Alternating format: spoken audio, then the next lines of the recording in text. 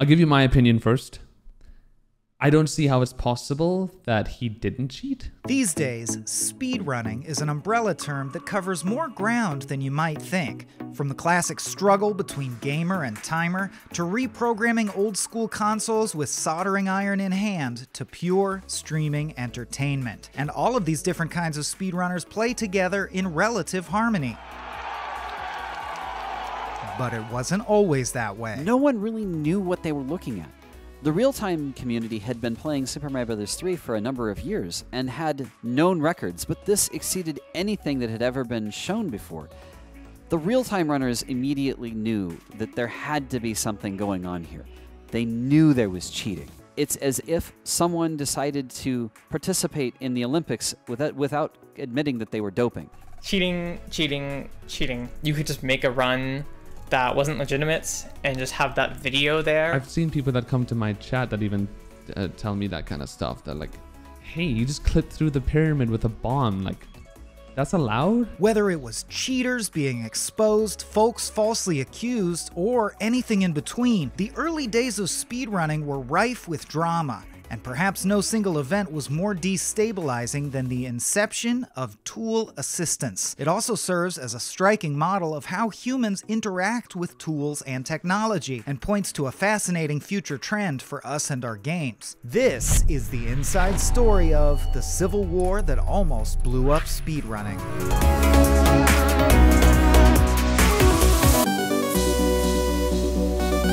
Modern speedrunners like Dream enjoy YouTube channel subscriber bases in the tens of millions, and even Twitch streamers that don't strictly style themselves as speedrunners. Take Ninja, for instance, and his audience of roughly 17 million fans focus on an overlapping set of skills that any speedrunner would find familiar. The kind of skills that elevate a run to the status of a magic trick, completely break a game, or get you all the way through Dark Souls in under an hour or Ocarina of Time in 8 minutes. Yet, when we dig a little deeper, we find that speedrunning and streaming are not exactly the same. And even within speedrunning circles, there's a rich mix of different approaches, from hacker to athlete to entertainer to glitch hunter to charlatan. I think it was maybe controversial in the YouTube comment scene where people stumble upon a task video, see that it's not actually being done by a human, and they immediately assume, well, this must be cheating. You know, this isn't fair at all. It was a problem because it seemed like someone was trying to pass off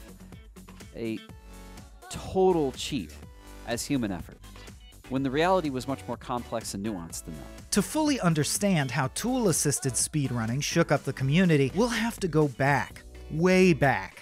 Not only to the early days of people speedrunning games like Doom and Metroid, but back to basics. What is speedrunning exactly? And more importantly to our story, what isn't it? I first learned of speedrunning around 2006 at the arcade I used to play DDR at.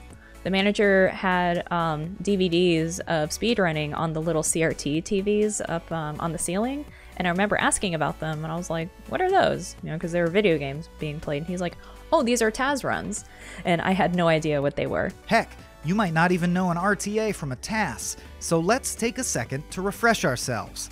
And when it comes to a speedrunning guide, one man stands alone. So my name is Alan, aka Cheese Alvarez. I am a Twitch streamer, YouTuber, and mostly known for my speedrunning. I have held many world records in Super Mario 64. I was top 3 once in Zelda Ocarina of Time, and I've also speedrun titles like Super Mario Odyssey and Celeste. Cheese is an RTA speedrunner, probably what most people imagine when they're first introduced to the idea. He plays video games fast. And that brings us to RTA, which stands for real-time attack, which is basically the essence of actual human speedrunning. It's the act of doing a full speedrun from start to finish, and there's no tasking, no computer whatsoever. Also, it kind of refers to completing something like as a human, right? Or like you'll hear people talk about like, oh, that's a segmenting strat, or like that's not RTA viable. For a while, real-time attack runs were all there was to speedrunning. People pitted their own strategies and reflexes against a game 1 second at a time, and the most efficient thumbs won. But gaming is more than the arcade experience, and as players began to take more ownership of the medium in the 80s and 90s with the birth of home consoles and games that you could play over and over again as many times as you wanted, a new kind of speedrunning began to feel inevitable. A kind of speedrunning that didn't just set player against machine, but let them collaborate to play with a level of skill that couldn't be matched without the machine's cooperation. Along came TAS, or Tool-Assisted Speedrunning. Here's Alan Cecil to explain exactly what that means. Tool-assisted speedruns, or sometimes tool-assisted superplays, refers to any time you're adding a tool to your gameplay. It might be as simple as using the scroll wheel on your mouse to map to auto-fire, or some other technique where you're using a human control in a different or unexpected way the game designers didn't anticipate. At the other more extreme area of tool-assisted speedruns is where you're using the ability to see into memory, see every bit of the state of the CPU, back up in time, rewind, try again. This can lead to speedruns far more spectacular than an RTA runner could ever accomplish on their own. At this point, TAS runs have become so popular and varied, Alan and his team have even created a mascot who inputs all the commands into a console required to perform tool-assisted runs on original hardware live. In other words, they made this robot who plays Super Nintendo better than you. His name is TASBot, and he's a handy symbol for all that TAS entails, including a sometimes mystifying degree of complexity that can throw even the most experienced runners. When I first saw TASBot, I had no idea what it was, to be honest. I still kind of don't know what it is, if I'm gonna be honest. I'm dwangoAC, keeper of TASBot right here behind me. I've taken TASBot to a number of Games Done Quick charity events where he plays video games faster than a human could possibly do. TASBot is all about playing video games as fast as possible on a real console, whereas TASVideos.org is more focused on the creation of tool-assisted speedruns inside of an emulator, a situation where you have the ability to rewind, go back in time, try again as many times as you like, never have to worry about human skill, luck, memory, reflexes. It's like making a digital art piece where you can erase as many times as you like until you are satisfied that your work is as perfect as you can make it. So, speedrunning is an art, a science, and a sport, not to mention a great way to raise money for charity. But beneath that simple definition lies the colorful history of the pastime, including when the emergence of tool-assisted runs ignited a civil war among speedrunners, the effects of which we still see today. The thing about speedrunning that is so unique, first and foremost, there's a huge nostalgia factor in speedrunning. A lot of speedrun titles, the most popular ones especially, are games that tend to be older, games that tend to be those that you grew up with, and they really hit you in the heart when you see somebody speedrunning a game like Super Mario 64 or Super Mario Sunshine or Sonic Adventure or Ninja Gaiden, these games you grew up with, and you're like, wow, I can't believe I'm watching this game again, it's been so long. And then you're like, wait a minute, this person is destroying this game, what's going on? And it makes you really excited, and when you actually try it out yourself, it's like even more exciting, and even more so than any other sort of gaming experience I've ever had. And I think what makes speedrunning so special is that you see your progress in real time, because you use splits and you have the times, and you could literally see how fast you're improving while you're playing the game, and it makes you feel like you're getting better at something quickly, and it really makes you motivated. And it's by far the best gaming experience I've ever had. It means a lot to me, you know, just like any other, I guess, passion or discipline that people do that they work so hard at. As the senior ambassador for TAS Videos, my job is to help people see tool-assisted speedruns for what they are, recognize that it's different than human effort, it's different than just running through once with only a single opportunity, beginning to end, with whatever luck happens to come your way. My goal is to show this other art form where you throw away all of the human limitations and replace it with the ability to push the game and the video game console it's run on to the very limits of what it's capable of. Most often, people get into tool-assisted speedruns because they saw something they just couldn't believe. A lot of people see their first tool-assisted speedrun without understanding what they're looking at, and they become fascinated with how perfect or insane gameplay is. It's really easy to grab an emulator, grab your favorite game, and play through it a little bit, experiment with the ability to go backward in time, and as you start to get used to the process of making a tool-assisted speedrun, add in extra things like pausing the game and advancing 1 frame at a time. For the Titanfall 2 task, for example, we actually slow the speed that the game runs at down to, about 0.25. So it runs at about a quarter of the speed, and then we're still performing all the inputs like humans are, but obviously when you can slow the game down that much, and we have a script that'll do perfect jumps for you, for example, we have a script that calculates the perfect speed to be turning your camera at, so we have these external tools that are assisting the speedrun, and then when we play the game back at full speed, it looks like what the game would look like if it were played to perfection. If real-time attacks turn games into a sport, tool-assisted speedrunning turns the same games into an engineering problem. Even 2 accomplished speedrunners like Cheese and Alan value speedrunning for very different reasons, and come at it from 2 very different angles. Speedrunning, or gaming, competitive gaming in general, is a form of sport. It is a sport. That's why it's called esports. And that takes time and practice. You gotta practice the game hours a day, practice the movements, practice the first stages, the easy stages, get used to the movement, get used to the feeling of the mechanics in general.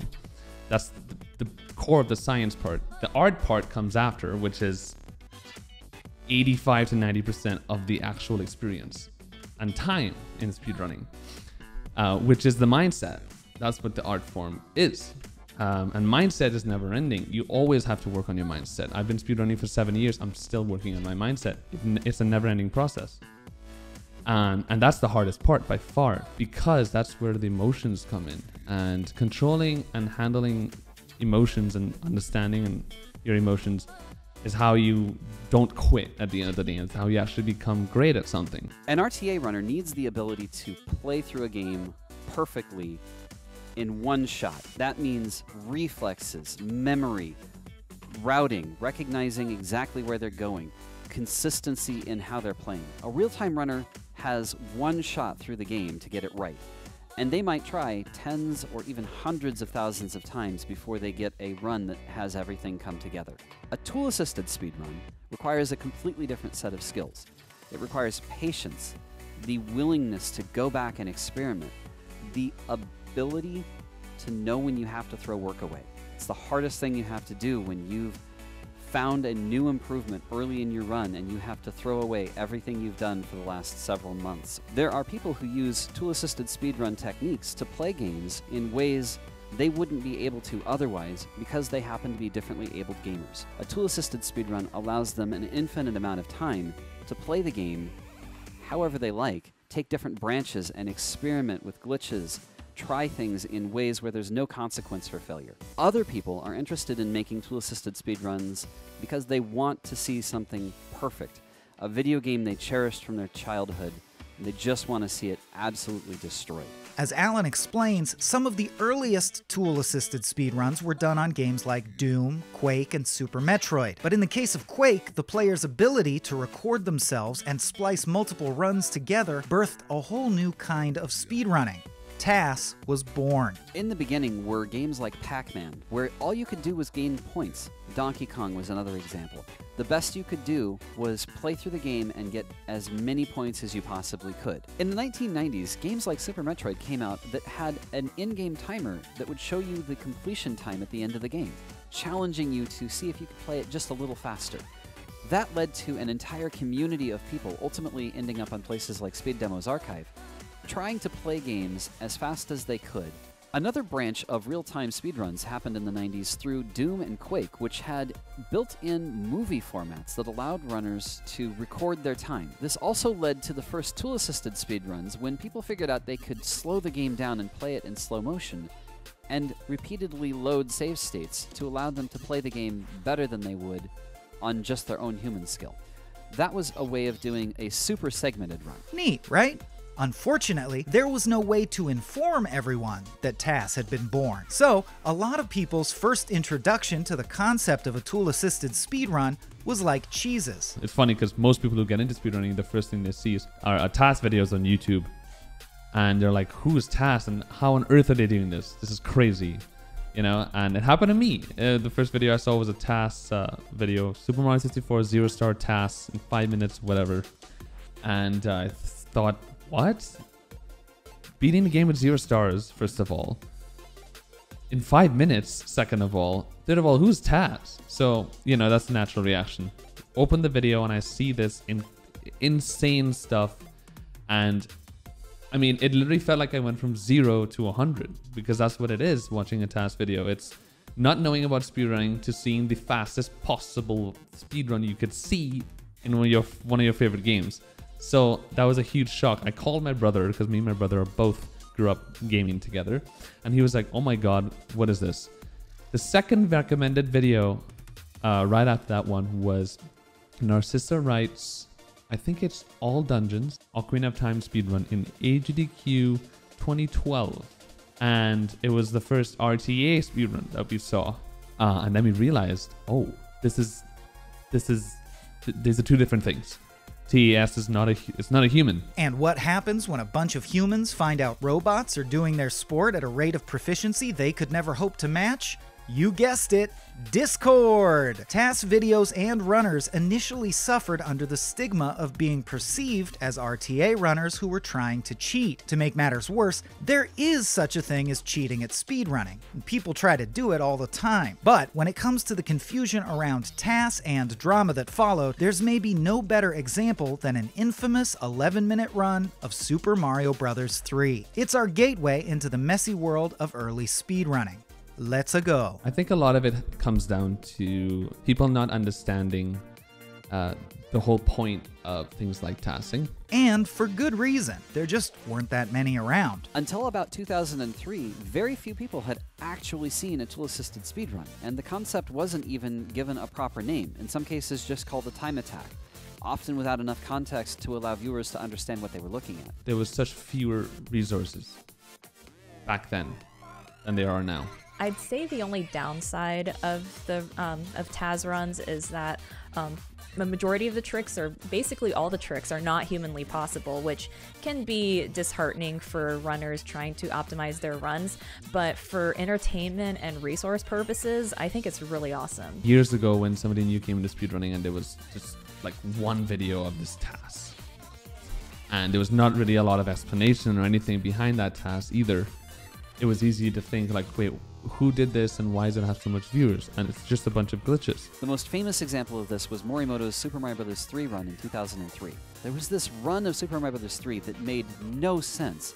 Mario was getting 99 lives, he was taking insane risks with piranha plants, getting multiple 1-ups in a row. Everything seemed impossibly good. And there wasn't much context around the video. It was in the days before YouTube, and it wasn't necessarily obvious what was happening. The description wasn't written in English, and a lot of people who saw that run were confused about what they were looking at. Real-time runners saw it and realized that it was not possible to do that with human effort, and got very, very upset. The run itself was done with tools, and if you could read Japanese, you could tell that. But the SDA community, the Speed Demos Archive community, had no idea what was going on in this run. The SDA founder, Radix, famously said, "I don't have any interest in TAS runs, I don't watch them, I don't want to have them anywhere near my site." There was a lot of people who saw this tool-assisted speedrun of Super Mario Bros. 3 as disingenuous, as cheating. Actual cheating is when you deliberately represent something made with tools as human effort. And that has happened from time to time. There was someone that ran Yoshi's Island, and he played back a TAS and kind of pretended to be playing it in real time. And he was discovered because he had a hand camera, and he was mimicking the movements of the run with the controller. But at one point, he messed up, and his movements on the controller did not match what he did in the game. There were a few instances of people resorting to other ways of cheating, which is like pretending to play on stream when they actually weren't playing. Later, somebody would watch the video and realize, wait a minute, they turned right here, but his finger went left. That's something's wrong here, you know? But nowadays, a lot of top runs are done live and have a microphone and maybe a face cam, to where you can very easily tell pretty much that someone's actually playing the game. What Morimoto had made wasn't cheating. He was playing entirely within the rules of the console and the game to the best of the emulator's ability at that time. He was not trying to cheat. He was only trying to push the game as far as it could go. This is much different than Billy Mitchell, who appears to have actually cheated and falsified records in the past. Billy Mitchell, whose Donkey Kong records were famously documented in the movie King of Kong, eventually had many of his titles stripped from him when it was revealed that he used emulated gameplay passed off as authentic hardware. But he's far from the only gamer to cheat at speedrunning. In fact, cheating has plagued the RTA and task communities since their beginnings. There were world records debunked years later, you know, by community members that that they were faked runs. They were fake, they were spliced. In Super Mario 64, whenever you enter a loading zone or you exit a course, the screen goes entirely black for a brief period. And they seen that as an opportunity to splice a run in. And this went on for years, dating back even to one of the first 16-star records on Speed Demo's archive. Until a member of the community came along and figured out a way to check if someone is splicing. They were found out by members of the community using programs where they would see the sound wavelengths and they would see like cuts in the sound. In the 1980s, Todd Rogers set a record for the fastest lap time in the Atari 2600 game Dragster. That record stood as the longest standing Guinness Book of World Records video game record ever. Until... I think there was videos put out talking about Dragster and how crazy optimized it was. And it was the idea of this really short speedrun of 6 seconds and trying to get the perfect time on it. If you take all the speedruns and get an average time, it would be maybe around 30 minutes, right? It's like an average speedrun time. 30 minutes to an hour, you know? So seeing a speedrun of 6 seconds was like, wow. Speedrunners being speedrunners and computer scientists, they, after a while, realized, wait a minute, this time is not possible. Far from being cheating in and of itself, the same tools that tool-assisted speedrunners use have sometimes been employed to catch speedrunning cheaters red-handed. OmniGamer and other tool-assisted speedrunners dissected the game and discovered that the time Todd Rogers claimed to have was impossible on the released version of the game. We also went so far as to use TaskBot to play back the fastest known run on real hardware, and confirmed that the fastest time you could get was not as fast as Todd Rogers claimed. The task community was able to prove, using task tools, that Todd Rogers had falsified his record, either through falsifying the record with the referee or other technical glitchery that allowed him to pass off one number as another on the screen. Speedrunning community, of course, would not take that lightly, so there was a lot of drama behind it, and it was quite a moment. It's funny because after all of that, it hasn't stopped. Speedrunning scandals absolutely persist to this day, and despite the strides made in educating the public, sparks still fly around contentious questions like, how lucky is impossibly lucky when it comes to Minecraft? One of my most popular YouTube videos is actually a video of me reacting to Carl Jobs' video about Dream cheating in Minecraft. A modern controversy that has come up is one of the Minecraft speedrun by Dream. The problem is that while it seems that it's all human effort, there's something not quite right. The math, it all makes sense. He had to have been cheating. You know, the odds are just literally 1 in however many trillion. To me, it was like pretty obvious, right? The reality is the statistics of what he had happen are so inconceivably rare that he must be cheating, according to many in the community. The sad part is too that Dream kind of just kept going with the whole thing. I think he hired someone, a mathematician, to literally like come up with this math and stuff, just prove how he wasn't cheating and that kind of stuff, and it was crazy. Actually, spoiler alert, Dream cheated. Since we taped these interviews, Dream has admitted to running an altered version of Minecraft during his infamous run, although he's denied that he knew the game he was playing had been tampered with. And for most in the speedrunning community, that may be enough to earn him redemption. Once a person that cheats realizes that they've done a bad thing and we're not to be taken lightly, then I guess it's fine at the end of the day, you know?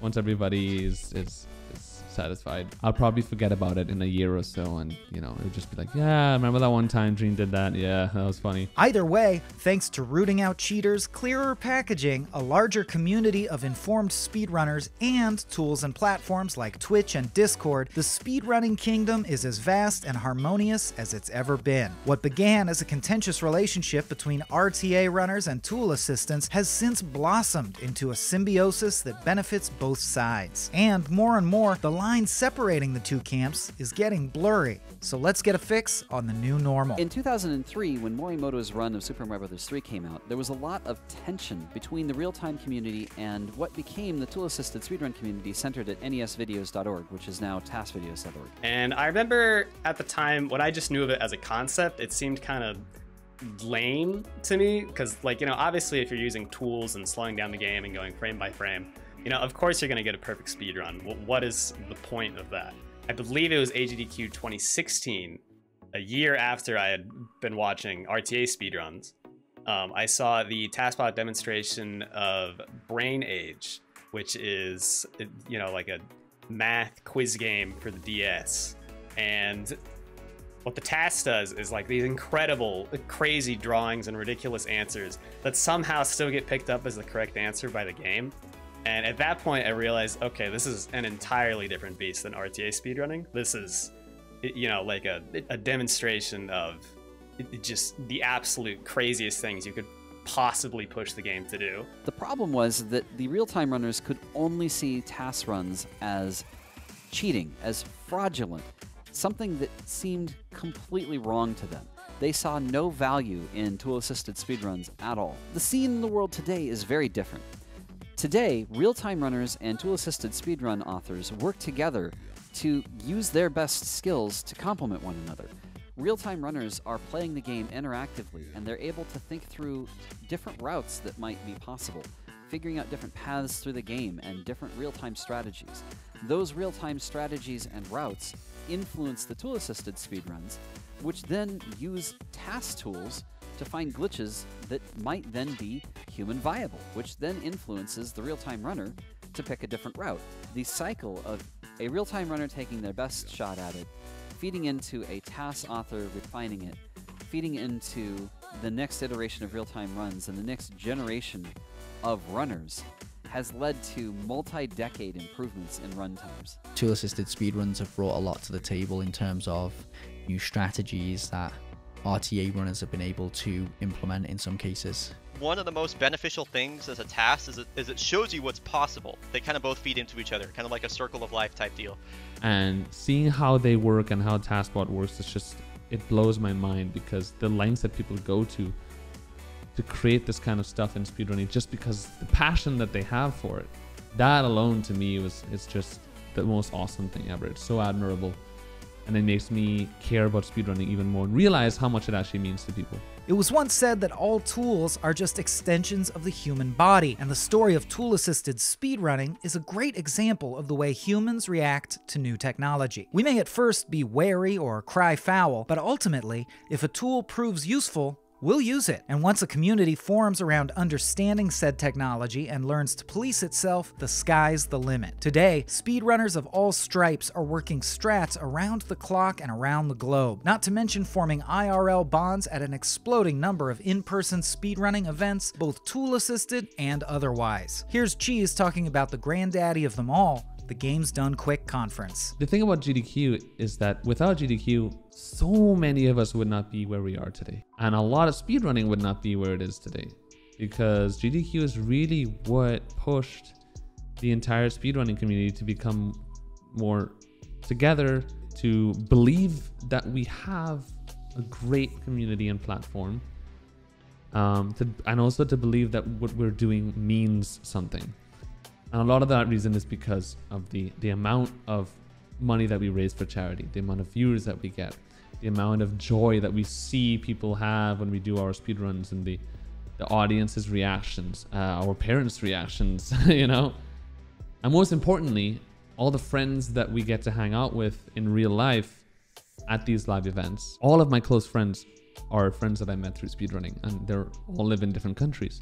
So when you get to go out to these live conventions or events and meet them in person, that's by far the best part. Speedrunning these days is a bit like a good round of Overwatch. Plenty of different roles to go around. What's your speedrunning class? In the task community, there are some amazing glitch hunters who specialize in dissecting the game, reverse engineering how it works, and finding flaws or glitches that you might be able to use to improve your play, improve the route of the game, sequence break, or generally cause mayhem. There are also folks that are really good at the process of routing a task, figuring out the best mechanism with all of the glitches they have available of getting through a game.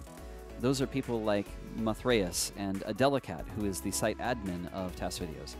There are other folks that do weird things on hardware like Vigraytech and P4+2, where it's not just glitch hunting, it's glitch hunting on the real hardware, in some cases going so far as to create their own cartridges that run on the original console. There are also people who are real-time runners who also have one foot in the task community. Folks like Andrew G and Cosmic on the Mario front that both play the game in real time, but have also done tool-assisted speedrun work and have used that to find glitches to improve the real-time runs. But what does the future of speedrunning hold? And what does that say about our own humanity? When it comes to deep-level interactions between mankind and tech, how far can we go? How much can you become one with the machine? With a tool? Before we stop the clock and check our time, we've got one last level to clear. Dr. David Eagleman is a Stanford neuroscientist who's spent his life studying the ways that humans relate to tools. Dr. Eagleman specializes in devices that augment human senses and extend our capabilities, like a wristband that lets you feel sound, and a vest that allows people to develop a so-called sixth sense based on vibratory patterns. And it's all about extending human capability by feeding more information to the brain, because our brains are locked in silence and darkness inside of our skulls. They don't know where the information comes from. Brains are just general purpose compute devices that take care of things optimally to, you know, change their behavior in the world. So a general thing we're doing is extending capabilities of people by capturing infrared light or ultraviolet or stock market data or Twitter data or data from a drone, and you know, having an expanded way of taking in information. The applications of these sensory substitution technologies are just beginning to be explored, and we're not here to say that they'll necessarily become a big part of the sport of speedrunning. But it is interesting stuff, and it helps explain the initial reaction RTA runners had toward the task community. So this is what we humans have done from day one, is we have very flexible brains, and so we can extend our body plans and make other things part of ourselves. And so this is the heart of tool use. You know, when I grab a hammer, I'm making it as though that's part of my body that I'm capable of punching nails in. Or when I jump on a bicycle, my motor system learns, oh, okay, if you want to get somewhere, just turn your legs like this. And if you want to stop, squeeze your hand, and so on. Anytime tools help us do something, you have the old guard that says this is cheating. I mean, look, when the printing press was invented in the 1440s, there was a lot of lamentation about it, and people said, but this means that our children won't memorize these epic poems and be bards and, you know, have the challenge of remembering the Odyssey and retelling the story, because anytime they want, they can just go pick it up. It's right there in print. And every generation actually has these kinds of complaints. Some of us are old enough to remember you know, the idea of using calculators in school and teachers being mad about that and so on. But the fact is that tools try to, in the best case, they make things easier for humans such that humans don't have to do all of the meaningless work to get there. Now, it may be different in this case about speedrunning. They're just different flavors of whether you want to do it the John Henry way with no tools or do it with tools. But certainly it's no surprise that there is much beating of the chest and crying about having tools take care of something for you, because that happens every time tools are introduced. So there you have it. A happy ending for the land of speedrunning. Plus, a real scientist to put it all in context for us. We don't know exactly what the future of speedrunning holds, but it's thriving like never before, and a great time to get personally involved, if you feel like trying your luck, tool-assisted or not. And I think that's pretty much it, yeah.